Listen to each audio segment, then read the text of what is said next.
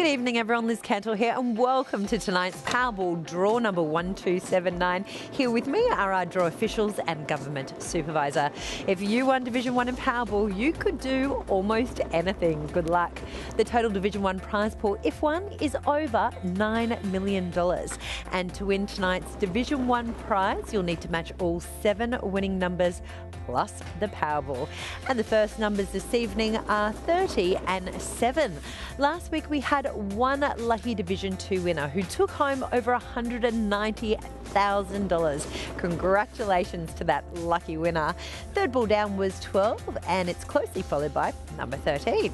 If there is no Division 1 winner tonight, the Powerball prize pool will jackpot to $20 million in next week's draw. So make sure you grab your Powerball ticket each week.